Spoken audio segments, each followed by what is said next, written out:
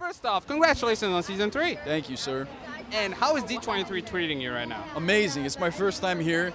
I remember people going a couple years ago and they said it was really cool, so I was looking forward to being able to come this year. The fans are amazing, and that's why one of my favorite parts about all of it. I just love seeing them and hanging out with them.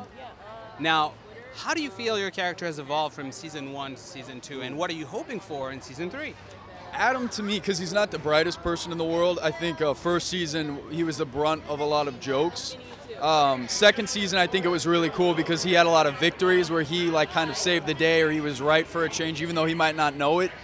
And going into season 3, I mean, he has new abilities. He's definitely grown so much, and I think he's going to continue to kind of have those victories. But he's still a really funny, fun guy to play, and I think the fans really like that. So it's still the same Adam, just maybe elevated a little bit, which is cool.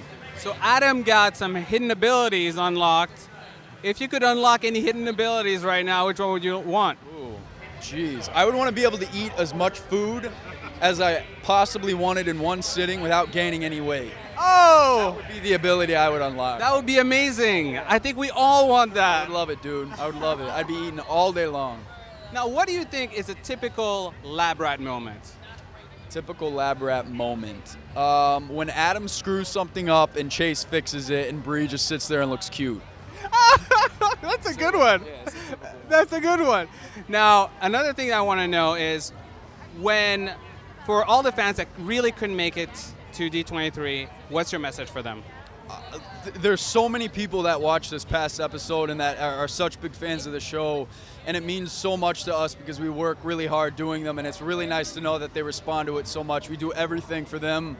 On behalf of the entire cast, I mean, it means a ton, and I don't know how to say it and express that. So thank you guys so much.